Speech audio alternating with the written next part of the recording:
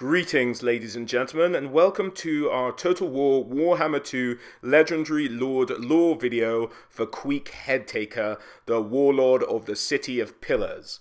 Now, Queek was born into the breeding pits of Clan Moors. Clan Moors being a clan that had recently been on the rise within the Skaven Under Empire, gaining increasing amounts of influence, strength of arms, and just political power in general. This kind of turnaround and rise to the top of Skavendom had been done under the leadership of Lord Nordwell. Now, Lord Nordwell has always been a very intelligent rat, seeking, plotting, as well as a consummate warrior in his own right, but he's always on the lookout for more talent. And one day, word reached Lord Nordwell's ears of a ratling who, after a couple of days of being born, had eaten all of their siblings. Now, this was before this baby ratling had opened its eyes or even sprouted fur. Now, one or two being eaten is, not unheard of within Skaven society, but an entire litter being devoured by a single sibling is, pretty impressive for the Skaven. And so he thought, I need to harness this pure, prodigious talent for violence and fratricide and really uplift him and harness that talent for the sake of Clan Moors. And so he went down and essentially picked out this ratling who was, by all accounts, born much larger than all its other siblings, and proceeded to take it up and, for lack of a better word really, started to hand-rear it. Now, you might ask, are there any Skaven females involved in this? But the place this ratling had been born was in fact in the Skaven breeding pits. Now, this is where the Skaven females are kept, and effectively they're just drugged and out of it on a mixture of chemicals and warpstone that have a hugely narcotic-like effect on Skaven females, and so Skaven who are deemed, valid enough, warlords, etc., are allowed to breed with these females, but the sole purpose of females within Skaven society is they're drugged up, they're kept out of it, and they are just forced to consistently just make babies and babies and babies and never not be pregnant, really. That's kind of their whole role in Skaven society. So this was the environment Queek, like all Skaven, was born into. So Queek, being brought up by Lord Nordwell himself, was given the best of all equipment. He was given the best armor, the best weaponry, the best teachers, and Lord Nordwell wanted him not only to become a supremely fearful rat to face up against in combat, but also a good general and a savvy leader of Skaven as well. So this is the upbringing that Queek got. Now, Skaven, for the most part, lead relatively short lives. They don't live very long, but they grow fast. And so only within a year or two, Queek had become a fully grown Skaven. Now, he'd learned many of the lessons of his youth. He'd become a truly talented fighter. His speed was really barely matched by any he'd ever met in combat, and he was strong and big for a Skaven. Now, these lessons were taken to like a fish to water. However, the lessons of leadership and intelligence and wit and, the subtler aspects of Skaven society, the, let's say, backhandedness of Skaven society was completely lost on Queek. He hated these aspects. He didn't like lying. It made him a very unusual Skaven, a very straightforward Skaven. Now, this straightforwardness has been kind of looked down upon as the years gone by, but his sheer skill as a fighter has served him well, and it wasn't too long before Lord Nordwell, once Queek had hit adulthood, started to place him in charge of military expeditions, considering the upbringing that Queek had had. So Queek begins to lead a number of successful expeditions against greenskins for the most part early on. Now, in one of these very early expeditions, he ends up raiding around the area of Black Crag. Many of you will recognize from Total War Warhammer 1. So he's going around this area, and he eventually comes across the leader of Black Crag at the time, which is a chap called Morglum Blacktooth. Now, he ends up facing down against Morglum's orcs. They fight down, they face each other, and in one-on-one combat, Queek comes alive. He loves it, and he ends up decapitating Blacktooth. Now, not happy there, he decides to, hang on to Blacktooth's head. And it said almost from the moment that Queek decapitated Blacktooth that he'd begun to hear kind of whisper. He seemed to be talking to the head. Now, no one wanted to jump to any conclusions. This is, after all, a leader of a Skaven warband, and so if you question him, you better come prepared, otherwise you too will have your head chopped off. So he's kind of like, people are like, okay, we'll ignore this for now, that's fine. He's just having a little whisper to that head. That's alright, he's just probably gloating in his victory. Good for Queek. But Queek doesn't stop there. He starts to carry around Blacktooth's head and, you know, starts to be seen conversing with it and chatting to it. And this seems to lead their expeditionary force to their next target, which is a bunch of gobos hiding underneath the kind of labyrinthine tunnels of Black Crag. Now, none of the Skaven had any idea these tunnels were here, and so people are a little bit bemused by how Queek managed to find this place.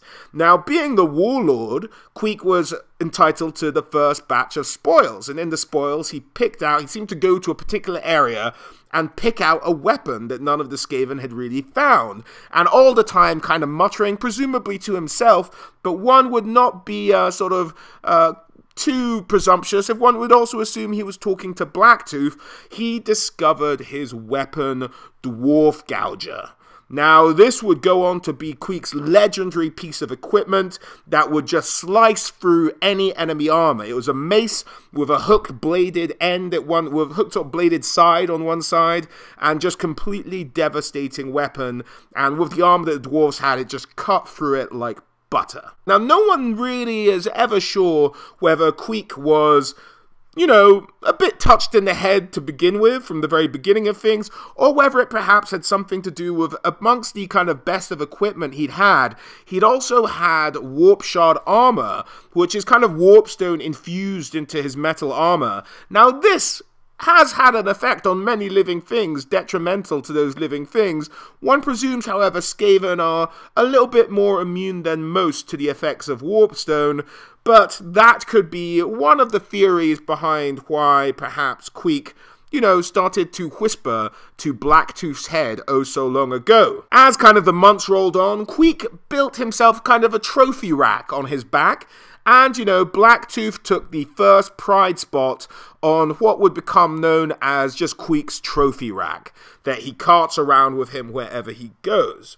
Blacktooth was promptly followed by other notable characters around the old world. Next to join Blacktooth was Ikit Scratch, who'd become a warlord by leading a treasonous band of Skaven, and they'd held up at this place called Festa Spike, I believe.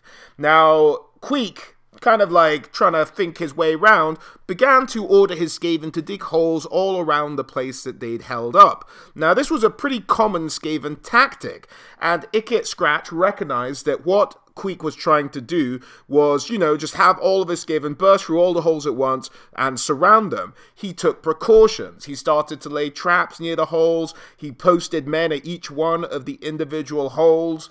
But Queek, not being completely unaware of tactics and strategy, it's just the underhandedness and, you know, using your intellect to get out of a good bloody brawl is the stuff that Queek doesn't like.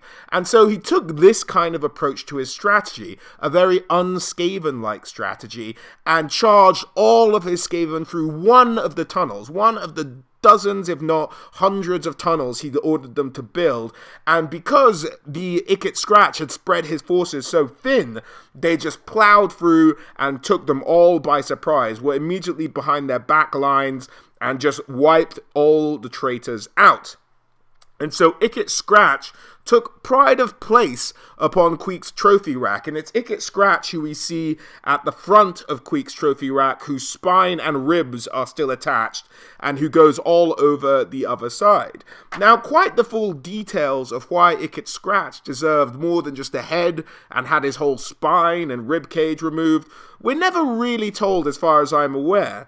But he does have pride of place on the front of Queek's trophy rack. So we have Blacktooth, we have Scratch, and these were soon joined by Baron Ulbricht Kraus of Averland. Now, exactly what Baron Ulbricht Kraus did, I'm not 100% sure myself, but it's his human hands that you can see tied to Queek's trophy rack. Now, Queek is very famous for, if you touch one of his trophies, he takes your hands. So it may be that this poor Averlander Baron had at one point met Queek in combat, or was trying to do a nefarious deal with Queek, or something bad had happened whereby he touched Queek's rack, had his hands removed, ever to be strapped to Queek's trophy rack themselves. This was added to by King Krug, Ironhand of Karak Draz. Now, Karak Draz is what greenskins known as Black Crag. So this is, one presumes, the deposed king of what is now called Black Crag, and he was killed by Queek, and his head adorns Queek's trophy rack as well. Now, with all of these victories, with defeating all of these notable characters in battle, Queek developed a thirst for it, and indeed developed a reputation for this ruthless nature of his, and his deeds began to spread throughout the Skaven Under Empire, and indeed, he has become one, if not the most notorious warlord outside of the Council of 13 themselves, of course, that is rampaging around the Skaven Under Empire at the moment. Now, given some of these early traits, him gallivanting around, collecting trophies for his trophy rack, Nordwell said, okay, Queek, you're doing pretty well, and decided to put him in charge of the Skaven army at the City of Pillars. To you and me, we may recognize better as Karak 8 Peaks. Now, Karak 8 Peaks had long been ruled over by a really greenskins had taken it over, had run it for a very long time. Skaven have intruded, and obviously King Belegar Ironhammer is trying to reclaim what is his by kind of birth, if you will. And so we now have several factions in the City of Pillars, all fighting for dominance at the moment. So Queek, Skarsnik, and Belegar are kind of locked in this eternal struggle for Karak 8 Peaks, for dominance over Karak 8 Peaks. But even though the Skaven only have kind of a few levels of Karak 8 Peaks, it's still become one of the most sort of important Skaven colonies around the old world. So very much Queek's been put in charge of a very important site for Skavendom. And so this is where Queek ends up spending most of his time, really battling it out with Skarsnik and Belegar. He has, however, gone on a couple of very notable kind of expeditions, the first of which actually brought him into contact with one of the most famous in our world, if perhaps not the Warhammer world itself, Skaven around, and that is Thanquol. Now, Thanquol is a mischievous, no, beyond mischievous, nefarious, shall we say, Gracier, which is a Skaven magic user within the Skaven Under Empire. Now, Thanquol had got involved in a whole bunch of trouble, but suffice it to say, Thanquol had been kind of taken up and reinserted back into the Gracier order, and eventually the leader of the Graciers, Kritzlik, had managed to catch up with Thanquol and told him, look, Thanquol, you've been up to all sorts of weirdness, most recently probably up in Lustria, you're back, you kind of keep buggering up, but here's another mission for you. Go out and get this artifact for us from Karak Angul. And he said, okay, what's this artifact? And it's meant to be something called the Hand of Vecteek, which is the hand of a very powerful Skaven magic user that they could use to, just channel power through, and would additionally add to Thanquol's already innate power, making him even more powerful, or making whoever had the artifact more powerful. So Thanquol was initially accompanied by a warlord from Clan Moors known as Bonestash. And Bonestash was leading the expedition with Thanquol. They'd only just gotten sort of underway when they were set upon by Ikit Claw from Clan Scryer, who kind of laid down the party, usurped leadership of this expedition, and he was going to go to Karak Angul for, slightly mysterious reasons. He wasn't telling anyone why Ikit Claw wanted to go to Karak Angul. They all go, and Thanquol, he's a bit of a bootlick, shall we say, and manages to kind of get into Ikit Claw's not quite good graces, but to stop Ikit Claw killing him at the very least. And they march on to Karak Angul. Now, Ikit Claw is kind of a separate issue, but Ikit Claw is effectively trying to divine some kind of massive bomb to blow up the whole of the Karak and all the dwarves inside. Now, that story is slightly aside from Queek's involvement. Queek eventually gets word that Bonestash had been murdered and sets off with his own troops to go and avenge the betrayers of Bonestash and, by association, the betrayers of Clan Moors itself. He eventually comes across Thanquol, who'd escaped from Ikit Claw and his whole debauched scheme of building this bomb, but, you know, he still was part of this treasonous party. And Queek is like, okay, traitor, time for you to go, time to kill you. Now, at the time, Queek had a space on his trophy rack and kind of like pointed at it and very heavily insinuated that Thanquol was about to be added to the rack himself. Thanquol does his, let's say, again, not quite charming, but bootlicky thing, and manages to stay in the good graces of Queek and says to Queek, look, Queek, I'm a very powerful magic user. Use me, and together with your army, we can march into Karak Ankul and completely destroy it. Now, by this time in the story, with his adventures with Ikit Claw, Thanquol had actually managed to find this hand of Vectek, or Vectek even. And he'd had this hand, and so he knew that he could bolster his own power and really summon something powerful. Now, what Thanquol was hinting at here to Queek was that he could summon a Vermin Lord. Now, guys, I've covered Vermin Lords in my Skaven Army video, which if you haven't seen, do check the top right-hand corner or down in the description below for a link. But Vermin Lords are effectively demons of the Horned Rat, who is the god of the Skaven. He's not dissimilar to a Chaos God, but not a Chaos God in his own right. He has his own demons, and these are Vermin Lords. And the idea being behind Vermin Lords is that some warlords who are uplifted to the side of the Horned Rat himself, if they've done enough in life to earn it, can become Vermin Lords themselves. So the warlords get promoted in the afterlife, can become Vermin Lords, who can then be resummoned to the mortal realm. Now, Vectek, whose hand that Queek had, was one of these surely illustrious warriors that would have made it all the way to Vermin Lordhood in the aftermath of their life. So he was pretty confident that he could summon this Vermin Lord.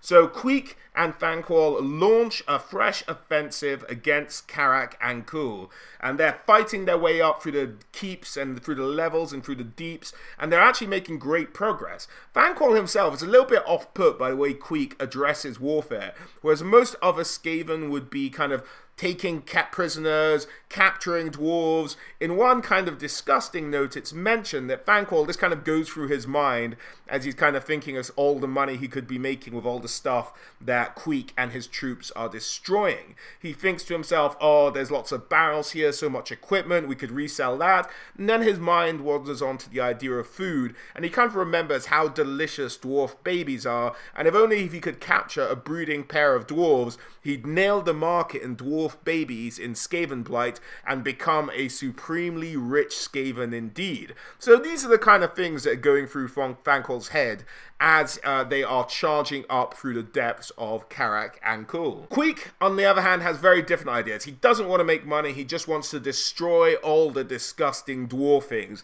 He's developed such an unadulterated hatred for the dwarves. He just tells everything to be put to the sword, to be put to the torch, and that's what he wants to happen. So they continue up, and eventually the dwarves manage to mount some sort of resistance.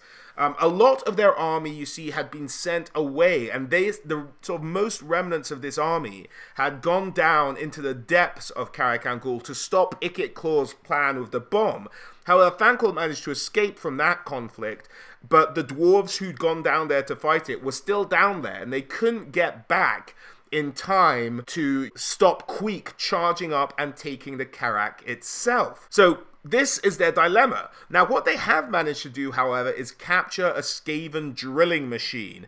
And indeed, one of the guys there, a dwarf engineer who'd kind of been leading the charge in this story from the dwarven perspective, known as Clarak Bronzehammer, had this idea of, like, let's use the Skaven drilling machine that will cut through the mountain and we can get there in doubly quick time. So what happens is Queek is charging up to meet this dwarven resistance, and there's pretty confident it won't hold out for too long, and then they'll pretty much be free and clear. This is the last gasp of the remaining dwarves within the Karak to just hold out a little bit longer. They're desperately hoping the dwarven army will return, although by any normal measurement of distance and travel in the tunnels that the dwarves have access to, this is a sheer impossibility. And as Queek launches himself into combat in his very regular kind of enthusiastic style, lopping off dwarven heads, slicing through dwarven plate, and just slashing his way away along with his trained Skaven guard, who would later be officially titled the Red Guard, but Queek always has his elite storm vermin around him at all times. So at this point, they just haven't been named in Warhammer canon. They are during the end times, and you guys know how much I dislike the end times. So Queek, with his storm vermin, charge up, start absolutely laying into these dwarves, and it's just a matter of time. They're fighting as all dwarves will do. They will not give up. They're reduced to fighting back to back in pockets of resistance, when suddenly there's this kind of rumbling, and it starts really low, and it starts to build and build and build and build, and suddenly the wall behind all the Skaven bursts open, and they see a Skaven drilling machine. So like, oh, brilliant, lads, and just continue charging forward. However, what pops out are the remnants of the dwarven army, and now they have the Skaven trapped on both sides, from the front and from the rear, and the dwarves start to take advantage of this. It looks like Queek is about to be surrounded and massacred. Queek himself, of course, isn't running at this stage. He's still fighting on, for he wants to take some more dwarfings' heads. But all the rest, like, oh my god, it's a slaughter. The Skaven are sort of confused, and, you know, a confused Skaven is not a good Skaven. They're more likely to run than they are to do anything else.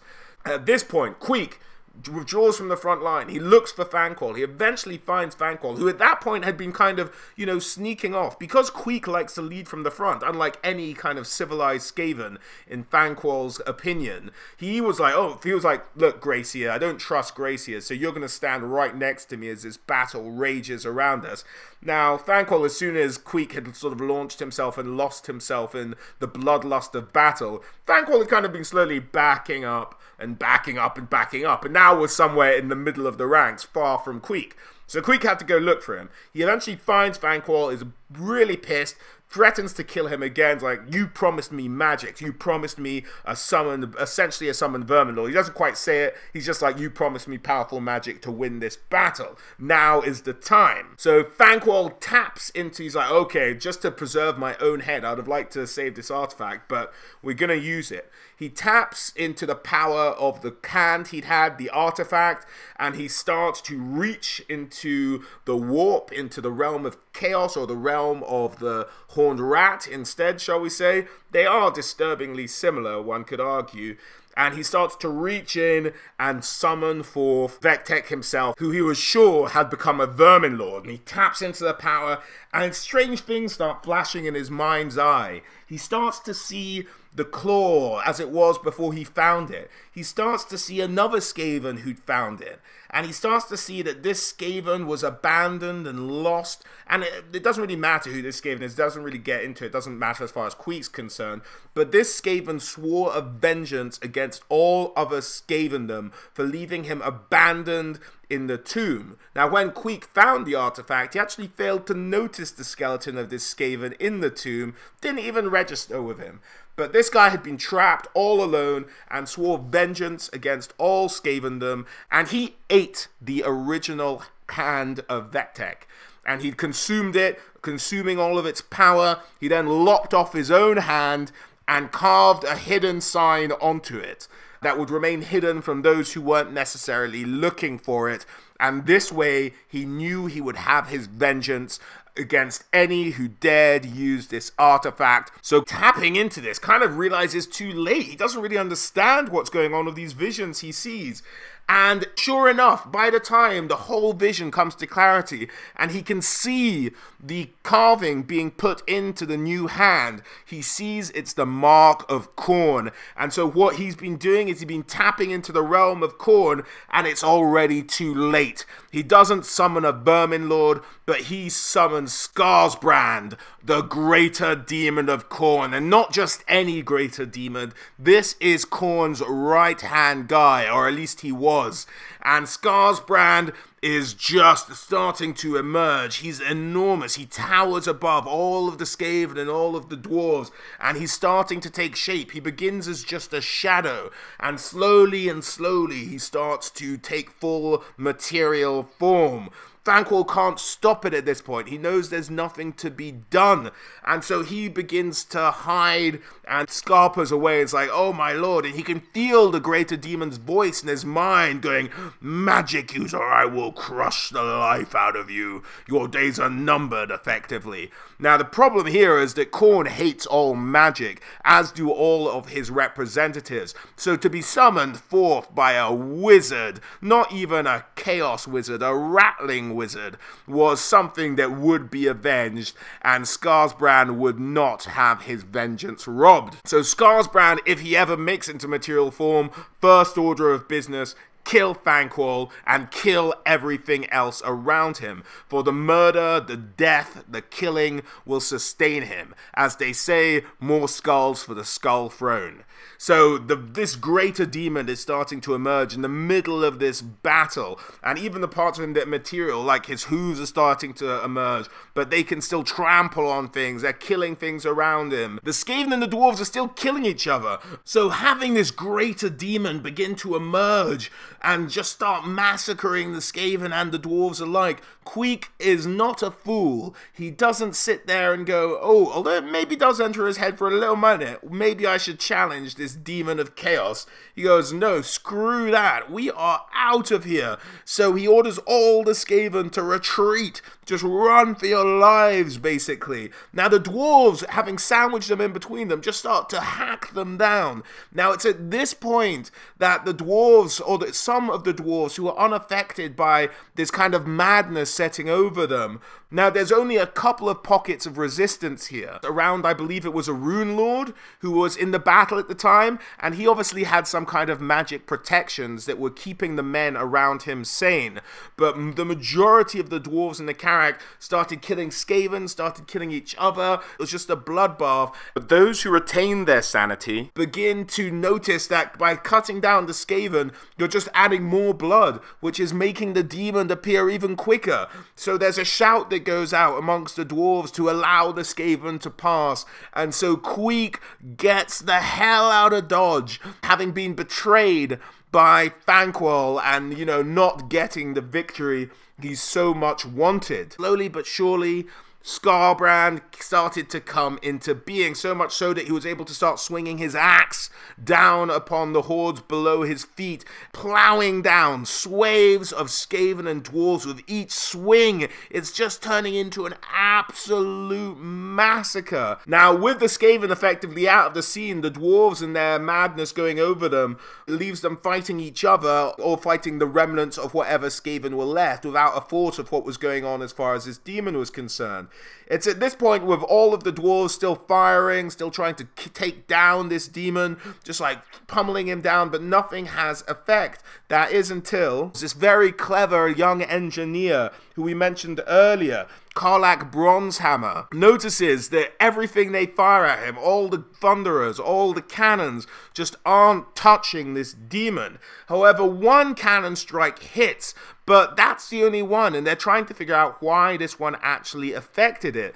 And what this engineer realized was that Skarsbrand, the part of him that had been hit and hurt, was standing very close to a statue of Valeha, one of the ancestor gods of the dwarves. And so he has a theory that whatever magical runes had been placed on this statue, whatever magic probably long lost to dwarven kind had been set in the stone of this sacred statue, must have an effect on Skarsbrand himself.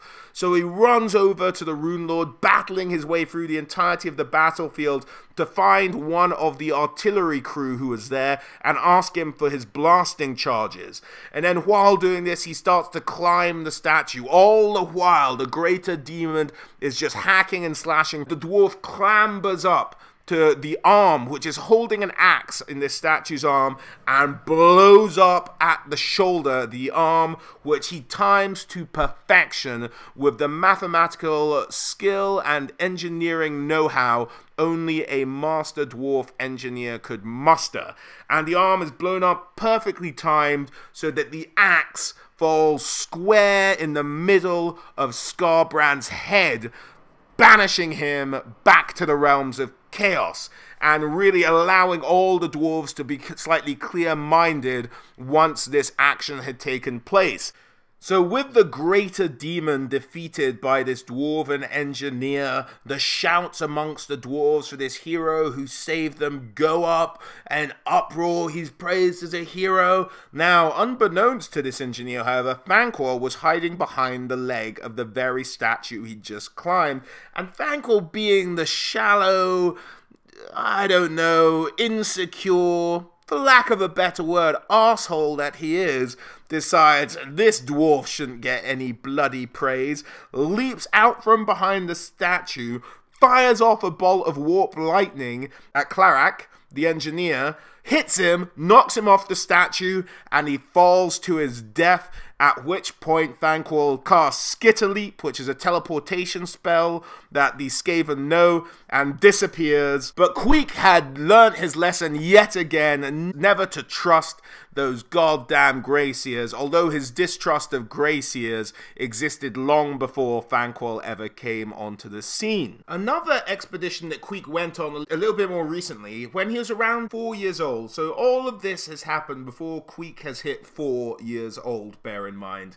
So Queek gets a mission from Lord Nordwell, chief of Clan Moors, and the Council of 13 kind of put together this idea. They wanted Queek to lead an army against Karak Azul. Now, Karak Azul had long been famed for its weapon-making skills, and of late they'd reached such a level of stability that they were able to produce more and excessive amounts of weapons, which they were either trading or loaning out to other dwarven Karaks. Now, the Council of 13 were worried that this sort of inundation of high quality, really fantastic weaponry would turn the tides of war across Skavendom, and even in particular Karak 8 Peaks, Queek's home. So they design an idea led by Clan Moors to go and destabilize or destroy Karak Azul to stop the flow of these weapons into the rest of the Dwarven kingdoms. So in order to do this, Lord Nordwell sends 2 associates. He sends one of his top advisors, a rat by the name of Sleek Sharpwit, and the Council of 13 sends a Greyseer named Razzle along with them. So Sleek and Razzle are sent to go get Queek and to take him and the army to Karak Azul to get rid of these weapons. However, upon their arrival in Karak Azul, Razzle and Sleek are not greeted in the warmest of terms by Queek. He doesn't want to go, he refuses. Razzle had been accompanied by several albino guards, which are kind of like white or greyish storm vermin, who are considered like the elite of storm vermin, and they're often put in charge of protecting representatives of the Council of 13, if not the Council of 13, the ruling council of the Skaven Empire itself. So these are not kind of rubbish namby-pamby warriors, these are elite guards. So they go to Queek. Queek says, no, I don't want to do it. And then Sleek, being the very smart Skaven he is, has heard stories about Queek, kind of understands what might motivate him. So he tells Queek that if he takes an army to Karak Azul, he'll be able to face off against none other than King Cazador Thunderhorn himself. Now, Cazador was a renowned king warrior in Karak Azul, and this grabbed Queek's attention. Although it was rumored that King Cazador had recently become maybe a shadow of his former self, after a number of years ago, a orc warband managed to break into Karak Azul, slaughtering a huge number of dwarves and taking the king's family hostage. And the only thing they left behind of his family was his son, who they'd committed the worst thing you could ever do to a male dwarf, and that was shave him, and they nailed him down to his father's throne and left him there for shame. So King Cazador had a huge grudge going on, and that is the kind of legend that was going around at the time about Cazador, but he was still a warrior with a fearsome reputation. And so Queek, wanting to add another head to his trophy case, reluctantly agreed to lead the expedition solely, and he expressed it very openly, to get the head of King Cazador Thunderhorn. And so the expedition set off. Now, as they went along, Sleek and Razzle started to discuss things. They'd begun to kind of amass a number of other Skaven from different areas that the Council of 13 had committed to the cause. All in all, it's estimated that Queek was going to lead, once everyone had gathered, an army of Skaven numbering in 100,000. That is a vast horde of Skaven marching on Karak Azul. But on the way, while they're discussing meeting up with reinforcements and what Queek's like and how mad is he, can he be trusted to lead this expedition, Razzle starts to talk to the fellow advisor who was sent by Lord Nordwell, Sleek, about, like, betraying Queek, taking over the expedition themselves and leading it successfully, because Queek was a bloody nutcase. They'd witnessed him, he'd threatened Razzle, a representative of the Council of 13, he'd grabbed him by the throat. There was all kinds of things going on with Queek that they didn't trust. But obviously, they didn't feel they could match Queek in any kind of challenge, or no Skaven would ever face off in that kind of honorable combat challenge-like way. So Razzle, at least, began plotting. Sleek, you know, keeping his cards close to his chest, kind of never really agreed to betray Queek, because Sleek was like, no, Queek's he's part of Clan Moors. I could never betray another member of Clan Moors. Wink, wink, nudge, nudge. And so Razzle takes things into his own hands, and he causes, essentially they come to a blockage in the tunnels.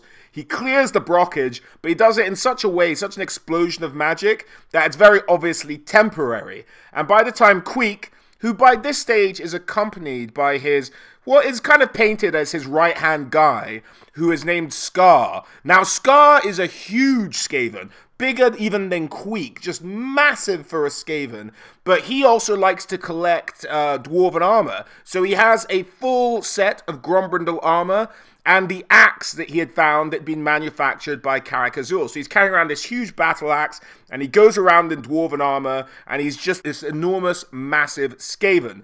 And he leads what would later become known as the Red Guard, Queek's elite storm vermin that he's trained himself. So they're a bit intimidated by this, so they cause this cave-in, and Sleek and Razzle skitter off ahead of the whole group to go and meet up with representatives of Clan Rictus in an attempt to usurp Queek's position as leader of the expedition. So Queek and his handyman Scar come up to this collapsed cave-in, and they start to set about their Skaven trying to dig through so they can get the rest of their troops through this gap.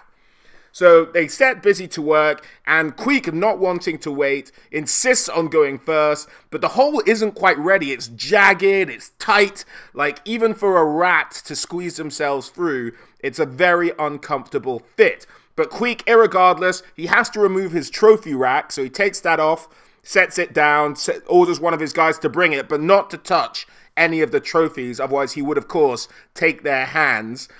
So bring the trophy rack through. So he's crawling through in just his armor, and his armor's catching on jagged bits of rock. It's scraping. Warp dust is kind of coming off it. But Queek manages to, like, finally find a bit of, I want to say light at the end of the tunnel, but it's all underground. It's not light.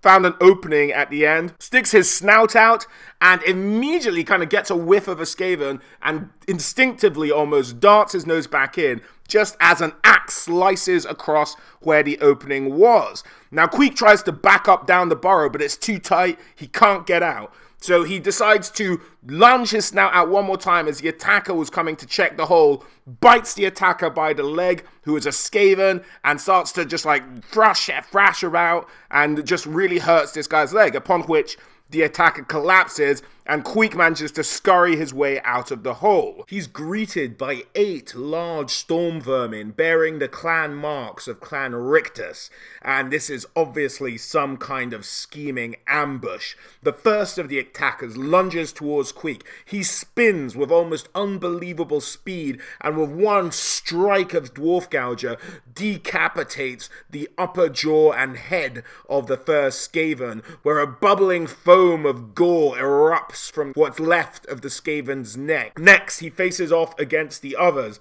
They begin to surround him, stabbing wildly, at which point Queek just takes a running jump at 2 of them, taking them both off of their feet. The first he'd managed to gut with his sword. The second was out of commission, having landed with Queek's armored elbow straight into its throat. Now, Queek only really had to deal with 5 more. So he turns to face the rest of the group, and the halberd strikes him on his shoulder guard, kicking up some warp dust. The warp dust sprays off, slightly burning whatever it lands on, and that's when Queek does his move. He uses his gift of immense speed to decapitate another one of the storm vermin, and with the next, he uses Dwarf Gouger to form a massive uppercut, smashing through the Skaven's lower jaw, so Dwarf Gouger protruded from the top of the Skaven's head. Now, that was just 2 more corpses on the ground. Behind him, however, the leader had snuck up and was stabbing at Queek with a dagger aimed straight for his throat. Queek had no time to move, no time to react. That is when Scar appeared and took the dagger straight into the chest. Scar was already bleeding and bruised, having forced his way through the small crack after Queek ordered him to follow him through the tunnel. Scar, being so large, had to remove all of his armor, and thus the chest blow proved fatal, and Scar collapsed in front of Queek. The killing of Scar enraged Queek to such a degree that his eyes lit up with a ferocity therefore too unseen, and his grip on his weapons tightened to such a degree that his own claws dug into his hands, causing them to bleed. Queek looked so absolutely infuriated that it just terrified the remaining Skaven. They laid down their arms and began to run. The next we hear of Queek is him arriving at the city of Deathclaw. Now, Deathclaw is the Skaven city underneath Carrick Azul, and this is the point at which they will launch their attack on Carrick Azul from. Queek, knowing that there had been some kind of treason afoot, is quick to try and track down all of those who caused it. He's dragging the battered and beaten and obviously tortured body of one of his attackers along with him. But it seems that this attacker hasn't revealed any of his plans as of yet.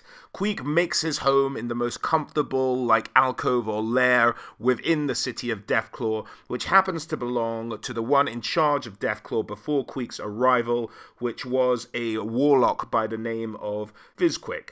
Now, Fizzquick wasn't really aware that Queek was going to take over his room, and Queek had proceeded to decorate it in his usual bloody fashion. There were body parts all over the place. The lair now stank of just death and corpses, and it was very unpleasant.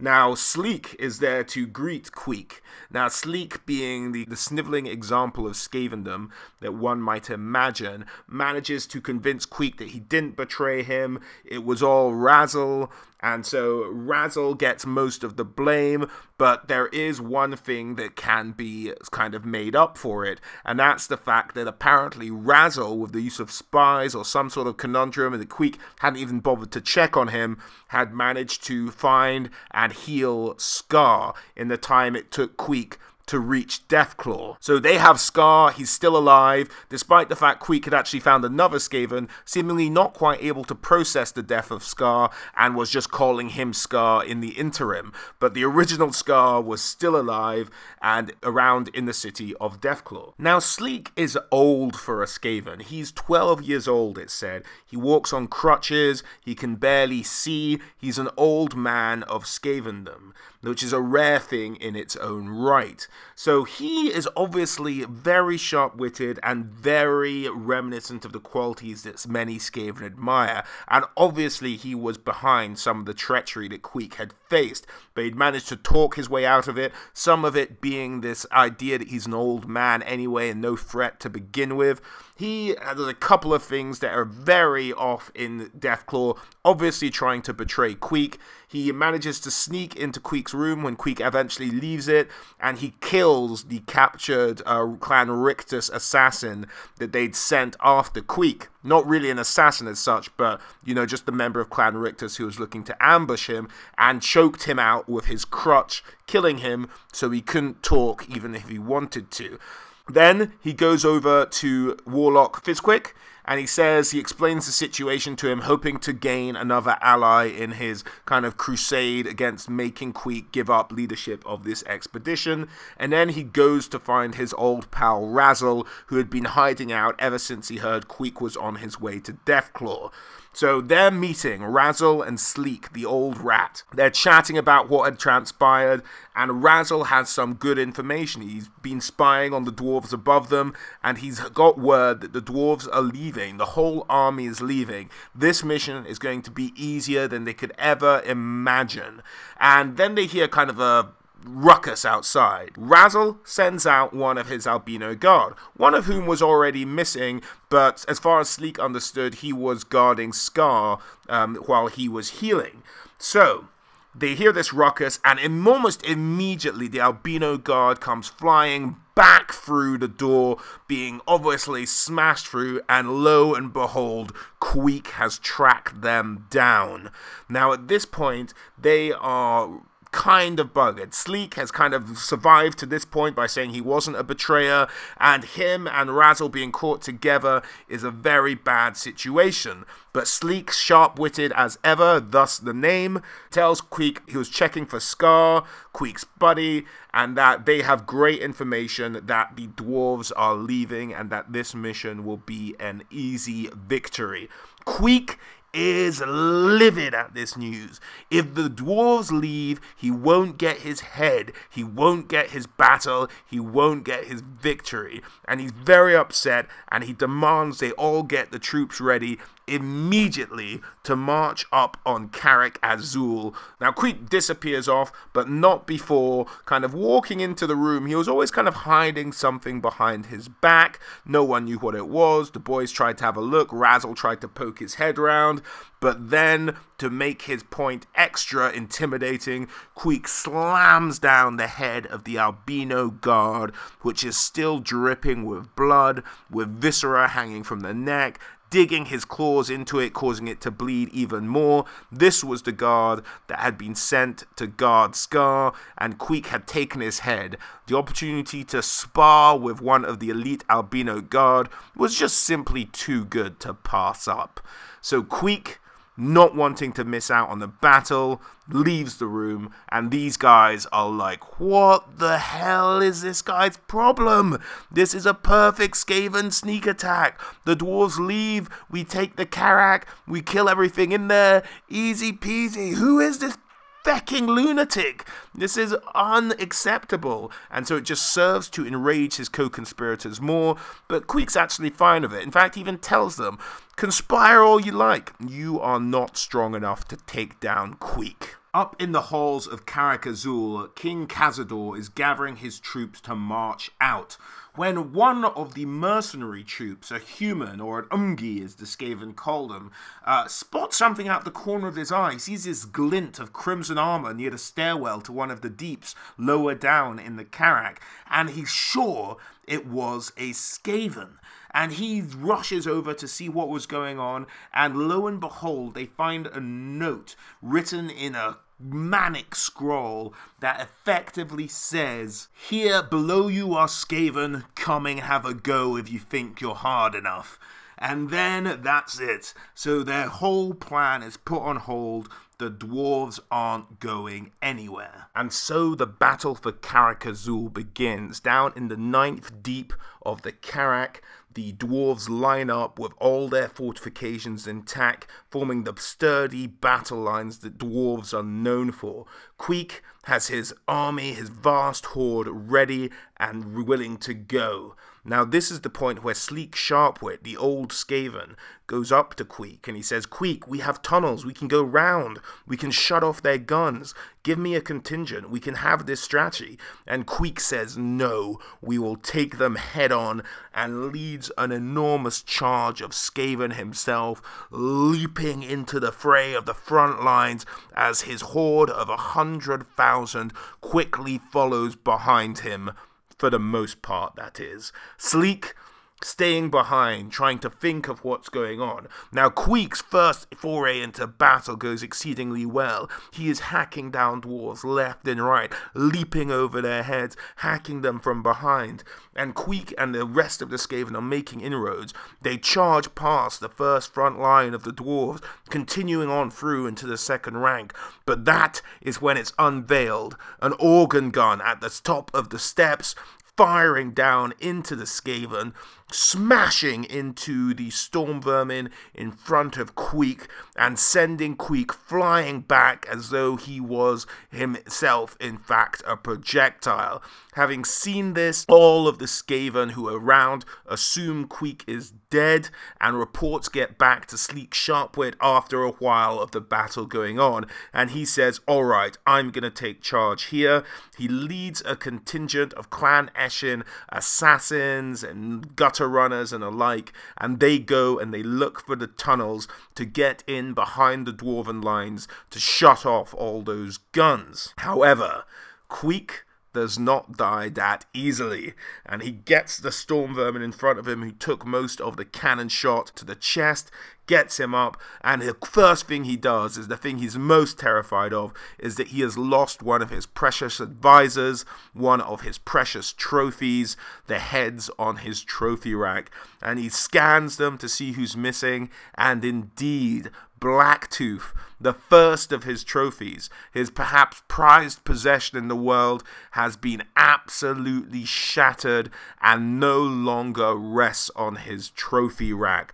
Queek is enraged by this and launches into a fresh attack upon the dwarven hordes, leaping above the cannons and taking out the cannon crew that had so assailed his trophy rack that it was an unforgivable crime to Queek, and he lopped off their heads one after the other, causing absolute carnage behind the dwarven lines. Now, Queek was causing such a ruckus that everyone could finally spot him out from the horde of Skaven, and Handrick Hammerhand, who had been a dwarf posted at Karak 8 Peaks, recognized Queek and was like, "I am going to end the existence of this filthy Skaven once and for all, and we will write him out of the book of grudges." And he breaks his line, he breaks from his position, and that is a huge error. It allows the rest of the Skaven to power through. Now, how one man leaving his position allows this to happen is anyone's question. Perhaps Handrick Hammerhand is truly a battle genius, taking down hundreds of Skaven at a time, but his absence from the line causes the line to break, and the Skaven begin to overrun the dwarven position, at least the first line of the defense of the dwarven position. And they go charging forward, and Hammerhand never quite gets to Queek, I don't believe, for a number of things in the battle end up holding him up, including, I believe, a massive rat ogre. But irregardless, Queek is charging forward. He spots Cazador, his prize, the whole reason for him being here, and he begins to try and push the Skaven through, because Cazador is not only arriving, smashing through the lines, causing untold carnage in the Skaven lines, but he's causing almost a terrifying effect to sweep through the Skaven army. Now, unusually in the battle, on a slight side note, the guns had been silent, which allowed the Skaven to come through. However, Cazador and his second line of defense were sweeping up, massacring all the Skaven that lay in front of them, and having such a turning tide of effective battle, it began to visibly affect the morale of the Skaven around him. Queek knew he had only moments to salvage this battle, and summoned up one of the weapons teams of the Warp Fire Thrower and ordered them to fire on the dwarven second line to break them, to encourage the Skaven, to get them to continue to push forward. But as soon as the lever was pulled back on the Warp Fire Thrower, it exploded exploded, sending the second man of the team holding the barrel of warp fire to zoom up straight into the roof of the 9th depth, which was significantly high above the whole battle. Not being persuaded, Queek turns to his right and sees a Rattling gunner, and again orders them to open fire on the secondary line of dwarves approaching. The Rattling gunner fires, click, click, click, click, click, but nothing happens. Almost visibly relieved, the Rattling gunner kind of rubs his brow, thinking that his weapons team too was about to explode, but suffice it to say the damage was done. The carnage that Cazador and the second line of defense caused to the Skaven, even though they'd managed to shut down some of the guns, was just devastating to Skaven morale, and as Skaven are wont to do, they all began to run, scattering. This full frontal assault on a heavily fortified dwarven stair position was just too much for the Horde to handle, and they broke. Once Queek got back to Deathclaw, the Skaven town, he was incensed. Everyone could see it. All the Skaven scurried out of the way. They knew that Queek was looking for something, someone, anything to take out his frustrations on, when suddenly he turned on his horde of injured, of hurt, of remaining Skaven, turned to them, weapons in hand. They knew he was about to start just slaughtering indiscriminately, and they all started to run. So many, in fact, it caused a stampede. Those who were injured bled out. They fell under the foot of the other Skaven. By the end of it, they all ran into almost a dead road, a dead tunnel, with Queek following through. This is hundreds of Skaven running away from this one Skaven, and then desperately clawing at the walls of the dead end of this tunnel. They knew their death had come, but hundreds had died just under the stampede itself, and just as he was about to launch into the slaughter, Queek got hold of his senses and saw the carnage he caused just running through, and decided not to punish any of them at this stage, and walked away. But that is the kind of fear that Queek can instill over his Skaven horde. The old sleek Sharpwit had also managed to survive this ongoing battle, and barely escaped with his life after him and the clan Eshin, led by an assassin known as Fang Dao, had managed to silence a large majority of the guns, but it still was too late to make a difference in the frontal assault. But they'd just about managed to escape with their lives, and now they needed another plan. How were they going to shut down the weapons of Karak Azul? Sleek and Razzle discuss this at length, trying to decide what to do next, and they come up with a notion. They knew that there were humans amongst the dwarves who were acting as mercenaries, so they decided that they'd heard about the story of Cazador and the huge reward he was offering for the return of his family from Black Crag, where they were being held. Now, the prize was, for a dwarf, half of the entire wealth of his kingdom. For a human, if they did it, only a third. But Sleek Sharpwit and Razzle both knew that a third of the entire wealth of a kingdom would absolutely cripple Karak Azul, and so if they could get the family back for a human, that they could talk into cooperating with them and making them wealthy beyond their wildest dreams, as humans are prone to greed, not quite as much as a Skaven, but nonetheless, they would be able to cripple weapon production in Karak Azul.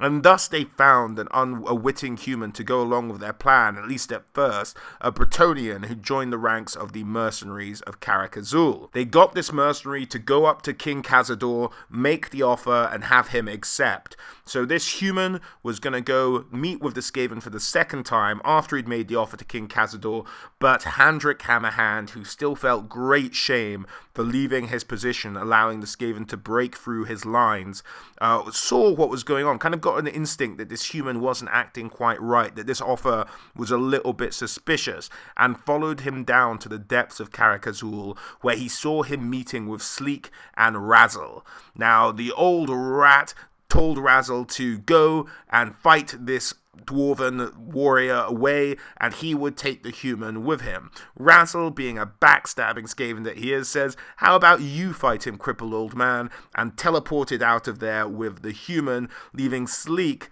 who at this point had to face down against to play the old man. He collapsed. "Oh, please, please don't hurt me."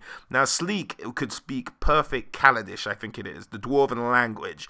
Now, this is a rare trait in itself and threw the Dwarven warrior off his game, so much so that he was able to approach this rat. So I kind of took mercy. He saw it was an old blind rat, but Sleek is no pathetic weakling and caused a grievous wound on Handrick Hammerhand, like breaking through the armor on his chest, and I think it was with a warpstone dagger, in fact, stabbed him there, causing it to almost be in constant pain.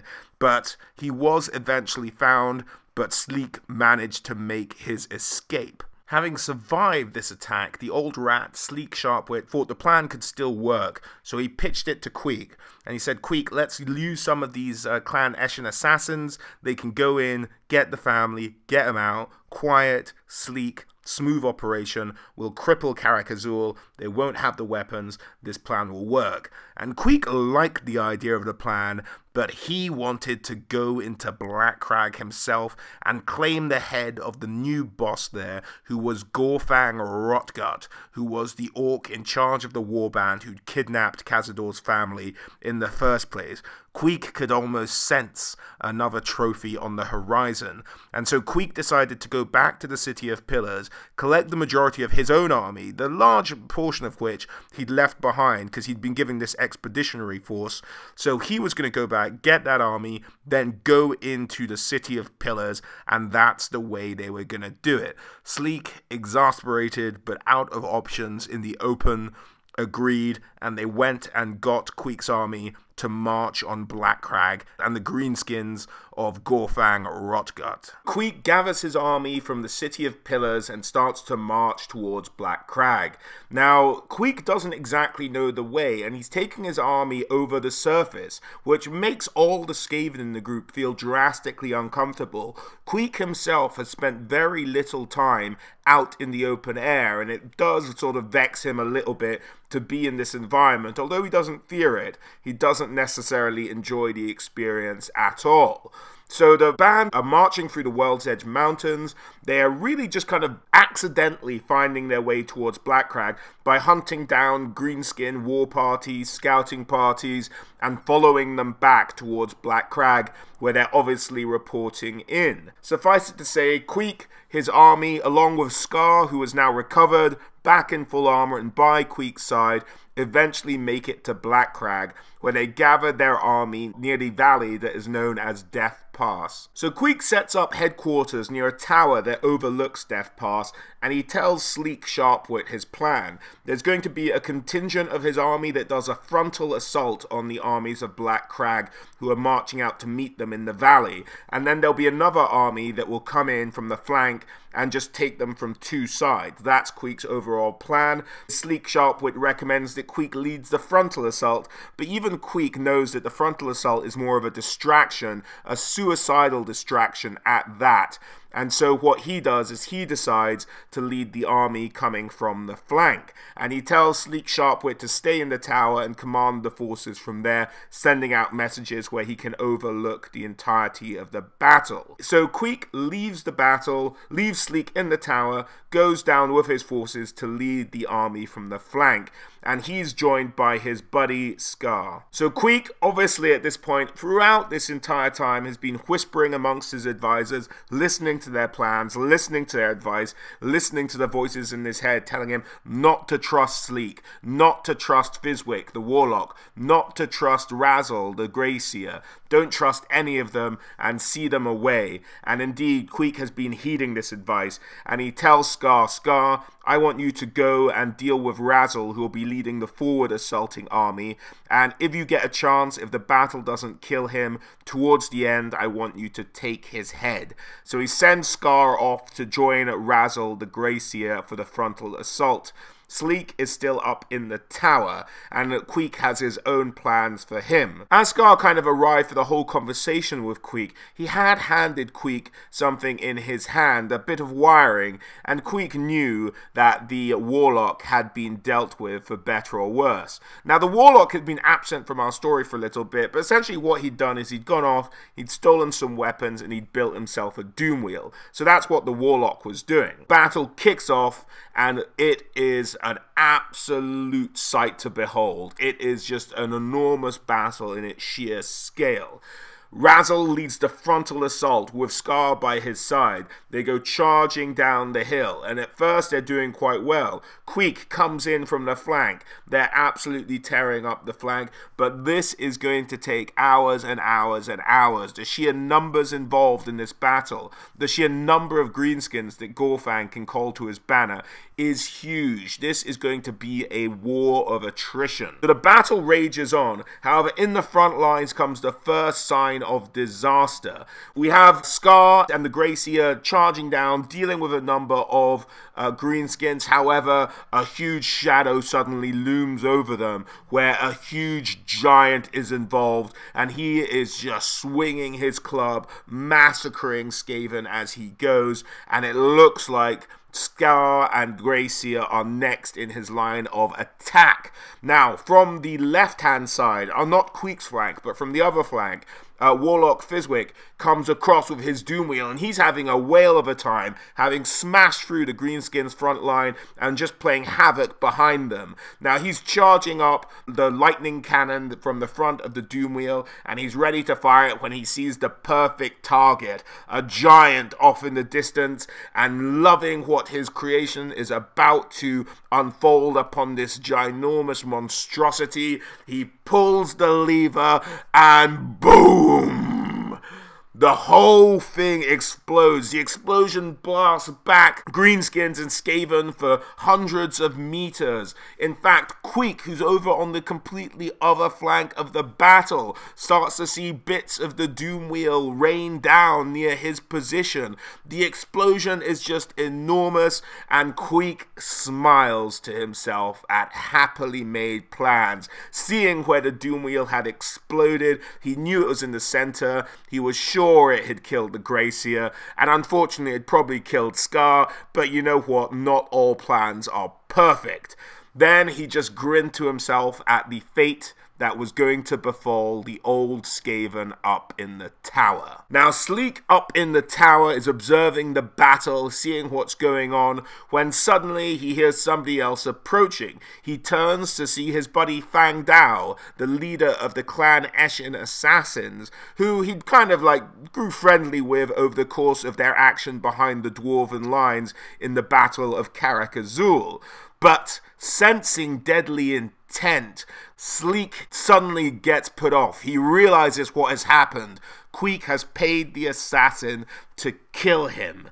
Now, Sleek, only weapons he has on him, being the old Skaven he is, are his crutches, and the assassin leaps upon him and is actually surprised by the skill with which Sleek actually manages to fend off his attacks. It appeared the old rat had been deceiving everybody with his level of frailty, and he matched the assassin blow for blow, the assassin managing to eventually get Sleek Sharpwit to lose his footing, tumbling him near the edge of the tower, and then out of sheer ferocity the assassin leapt in the air, trying to finally deal the killing blow to this old Skaven. Using his one remaining crutch, the other having been knocked out of his hand, he fends off both of the assassin's blades, eventually managing to frustrate the assassin so much he drops one of them to put all of his power, both arms, behind the single remaining blade to finally deal the deadly blow to this old Skaven. But Sleek is not only quicker than he would have appeared, but he is also stronger. He manages to push off the assassin, who'd been stabbing wildly at the remaining crutch that Sleek had. Then through the crutch of solid wood, bits had started to chip off. The assassin started to sense metal underneath, and as he was thrown off by Sleek, Sleek starts to smack the crutch against the walls of the tower, revealing a glowing dwarven dwarven magical blade, and it instills such fear, such confidence that Sleek Sharpwit has in fighting this assassin that Fang Dao eventually realizes he might not win this one, and like all good Skaven, he cowers, gives up, and agrees to do whatever Sleek wants him to do. For he'd proven himself in combat, and this blade and the potential of its killing power just scared the bejesus out of Fang Dao. Sleek, knowing that this was an untrustworthy assassin, but it's the only thing he had on his side at the moment, orders Fang Dao to go down to the battle and find Razzle and bring him to a point where they can get in underneath Black Crag so they can finally get the Dwarven King's family out of there and ignore the rest of the battle going on. So, Fang Dao disappears off in his newly subservient role to Sleek Sharpwit, who was much stronger and quicker and retaining much more of his old skills than we had once been led to believe. For Sleek wasn't any ordinary advisor to Lord Nordwell. He was, in fact, the ex-leader of the City of Pillars. It was from him that Queek had taken over the leadership of the city. To rise to that position without having the leader of Clan Moors kind of looking over you and pushing you forward is something that can only be attained by surely the best of Skaven, and that's who Sleek Sharpwit was, and he didn't want anybody to forget it. So, now Sleek leaves the tower to go and meet up with his co-conspirators underneath Black Crag to attempt to rescue the Dwarven family. So Sleek gets to the point where they're underground underneath Black Crag to the rendezvous point he'd pointed out to Fang Dao, the assassin. And Fang Dao eventually joins him. He's brought Razzle, but along with them comes Scar. Now, Scar obviously had been told by Queek not to let Razzle out of his sight, so Scar's not sure, like, he just assumes this is all orders from Queek, so he's just going along, he assumes they're all on the same side. And Sleek gathers this and picks up on exactly why Scar's there in the first place, and so are they also joined by the albino guard of Razzle. And, you know, Sleek gets the idea of the situation very quickly. So what he does is he sort of gives a little speech to Razzle about his betrayal of him. He asks Razzle where the human is. Razzle, at some point from when he disappeared from Sleek in that teleportation and took the human with him, had lost track of the human. He didn't know where he was, and that's all that Sleek needed to know. And he turned to Scar after sort of convincing him they were all there under the orders of the Queek, and tells him, you know what Queek told me, Scar? He told me that you should do that thing you were ordered to do right now. Now, Razzle has his albino guard, and Scar is quick to engage them. And he grabbed one and eventually ends up ramming his head into the ceiling, crushing the skull of the albino guard. But Scar then takes Razzle and kind of throttles him to near death.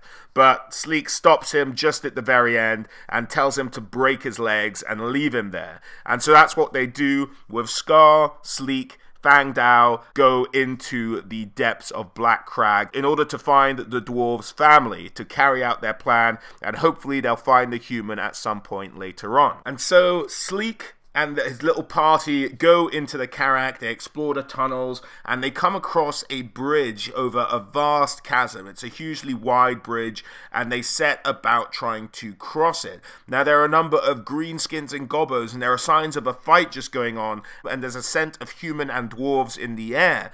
So, Sleek kind of hides himself away, not wanting to reveal himself to the greenskins or to the humans around. And he sees the human that he'd actually been dealing with rushing towards where they also suspect the family are being held. But the humans he had eventually gets completely surrounded by this rampaging horde of greenskins.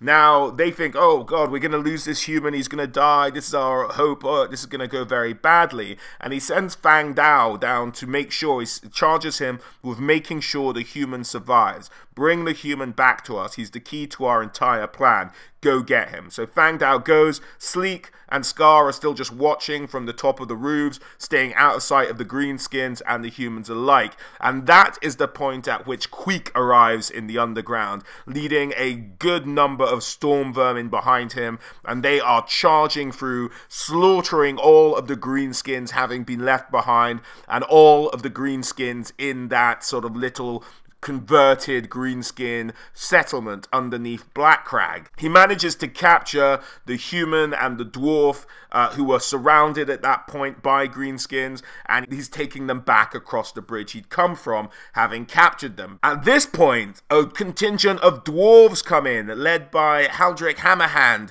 who we'd heard of earlier in the story. He had now taken the Slayer Oath, his chest wound there for all to see that Sleek had imparted upon him, and he was leading a contingent of dwarves, having overheard the story of what was going on, but not wanting to involve the whole of Karak Azul, and just leading a party to beat the Skaven plan here and to save the king's family himself, so that he wouldn't be indebted to this human and his Skaven co-conspirators. But he's a Slayer now, having taken the Slayer Oath for his shame in both the battle and in being wounded by Sleek. So they charge forward and they meet on this bridge, and the two sides engage in combat, fighting fiercely amongst each other. It just rampages on. Eventually, Hammerhand finds Queek and they start to battle it out. Queek's speed and dexterity take Hammerhand by surprise. Queek's spinning and dexterity surprised Handrick. He compared it even to elvish dancers he'd once seen. And every time he rubbed up against Queek's armor, his skin burnt through the warp shard armor that Queek was wearing. Queek spun around, tried to backhand smash in Handrick's face with Dwarf Grouger, but he hit nothing but air. Handrick had rolled forward, not before Queek's second blade had nearly grazed his chin, loosening some orange hairs from his beard. And there, the two faced off against each other. Queek thinks this is a good one. He might keep it up, Queek said. Handrick replied, Handrick thinks you're a bloody loon, Headtaker. Queek spat back, everyone, they concerned for Queek's sanity. Perhaps you worry less what is in Queek's head, and more on keeping what is in yours. Handrick shrugged. I can do two things at once. Queek lunged forward for him, screaming, Die, die, dwarf thing. Handrick stumbled away from Queek's sword and raised his axe to block the incoming, furiously quick blow from Dwarf Gouger, and his ancient axe shattered, sending Handrick to the ground. Queek stood over him, ready to deliver the killing blow, when suddenly Scar, in all of his armor, came falling out of the sky from the direction of behind the dwarves. Scar was about to join in the fray with the Skaven, sneaking up behind the dwarven position, but something had struck him with such ferocity that it sent him flying across, landing almost at the feet of Queek. Queek, eager to see what had caused his champion Scar to go flying that far, started rushing in that direction, but he heard it before he saw it, with the simple cry of Wah, Gorfang! Now, Gorfang was a huge orc, absolutely staggering in size, and as his weapon, he seemed to carry around a dwarven statue leg as a simple club that he would use to devastating effect. And as he saw Queek, he blurted out, This is my place, Ratty, as though like some bizarre scene out of Wind in the Willows. So what you reckon? Think you's hard enough for some of this? Queek replied, Big meat you came. Gorfang, I've heard you were cracked, Ratty. I like that. As the enormous club came swinging down towards Queek, Queek leapt backwards. The huge vibrations that this club had caused stung his feet, but he darted forward, seeing that Gorfang had in fact stuck his club into the dwarven carved floor and was having difficulty getting it back out. Queek darted straight at Gorfang, round the club, past his arms, between his legs, and uppercutted Dwarf Gouger straight into Gorfang's groin, thinking he dealt a near-deadly blow, at least one to cripple Gorfang, but all he heard was laughter. I got the thickest armor around, Ratty. Queek, not put off, retrieved Dwarf Gouger from its place lodged in the metallic groin of Gorfang and began to strike wildly around. But Dwarf Gouger could not split the thickness of the armor. It was not that he couldn't split it, as it couldn't penetrate deep enough to actually hit Gorfang. He was wearing such thick armor, and so he continued to strike blow for blow, but he just couldn't do any lasting damage to Gorfang. At some point, Gorfang just managed to catch Queek with a backhand so ferocious it sent Queek hurtling like a cannonball back into the ranks of his own Skaven. Indeed, Queek smashed into other storm vermin, but he just took them along with such was the force of the hit. Queek managed to land, get himself off the storm vermin he'd landed on, who he'd struck with such force that he'd shattered that storm vermin's back. Queek got up, exasperated, ready to charge back into combat when he suddenly felt a hand on his shoulder, just completely confused by what was going on and slightly, set ajar by the strike he'd just taken. Queek hesitated, not knowing what it was or who it was who had grabbed him, but he could smell a dwarf. And indeed, a hood went back on a cloaked dwarf, and it was revealed that there was kind of shaven, scarred dwarf who then threw Queek aside, smashing him into the side wall of the bridge they'd been fighting on, and charged at Gorfang, leaping all about him. Queek would later learn, evidently, that this must have been the prince, the son of Cazador, who Gorfang had left behind, and the two of them were engaged in a fearsome duel. Sleek had used the opportunity of this battle to get his way, to free the prisoners, to free the human and the dwarf with them, and so he went down and couldn't pick up the human by himself. He needed help, so he got Fang Dao to come down and help him, but that still wasn't enough, and so they had to go and pick up Scar from the floor where he'd been knocked by Gorfang. Scar was beginning to come to his senses, and indeed they carried up the prisoners and took them out of the battle, out of Black Crag, back up to the surface. So we have Queek, Fang Dao, and Scar all going back up to the surface, trying to flee. On the surface, Sleek encouraged them all to move rapidly. He told them to do this for a reason he couldn't divulge publicly, and that was he was scared that Queek was going to be following them. Sleek obviously was still lying to Scar, who thought he was still serving in Queek's interests, and they also had Fang Dao carrying the two prisoners. The human had been injured in his encounter with the Greenskins, and they were trying to make good time. As they were leaving Black Crag, they could see dwarven gyrocopters flying overhead, and a whole dwarven army at the gates of Black Crag itself charging in. These were the armies of Karak Azul, who had come down to face off against the orcs of Black Crag, following obviously their contingent, including the prince, who had gone there in search of the king's family. And so it seemed that Black Crag and Karak Azul had launched into a fresh war, a fresh conflict. Fang Dao, though, at some point suddenly pulled a dagger, and Sleek thought, here it comes, the expected betrayal. Not to worry, I can probably deal with Fang Dao. Suddenly, though, as though shocked, stunned, Fang Dao freezes in place and peers down where there is a sword protruding from the middle of his chest. Then he falls into the mists of the barren moors which they were running across, when behind him appears Queek. Queek waits for this old thing. Queek burns for this, as Queek licked the blood from his blade left there by the assassin he'd just killed. Traitor meat has the sweetest of tastes. And so Scar, realizing kind of that he'd been used, just falls on the feet of Queek and says, Boss, I'm sorry, I wasn't betraying you. I thought I was doing what you wanted to do. And for better or worse, after some back and forth, Queek is like, alright Scar, calm down, just go sit over there, you whimpering bastard. And he sends him off to the side. And then Queek is faced with Sleek Sharpwit, his predecessor of sorts, and the old man with the magical dwarven blade.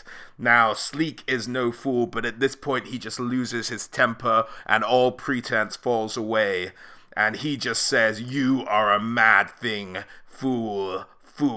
You are incompetent, and I betrayed you for the glory of Skavendom. Now, Sleek is kind of out of options here. There's no way around it. It's gonna be him versus Queek. Now, Sleek is old. He's not as old as he pretends to be, but he is. He's not the warrior he once was, and he knows Queek is a warrior of the highest caliber. He has one last option, a kind of insurance plan that Sleek had always has, and that's that one of his back teeth had been replaced with a piece of warpstone, a warp token, if you will. And when Skaven chew down and eat these little bits of warpstone, they're just infused with a new energy, but it can have horrific side effects as well. So it's a risk, but Sleek has no options but to use this and his blade to face down Queek Headtaker, and so he bites down and swallows his inbuilt warpstone tooth. Queek opened the confrontation by darting forward with Dwarf Gouger. There wasn't much strength in the blow,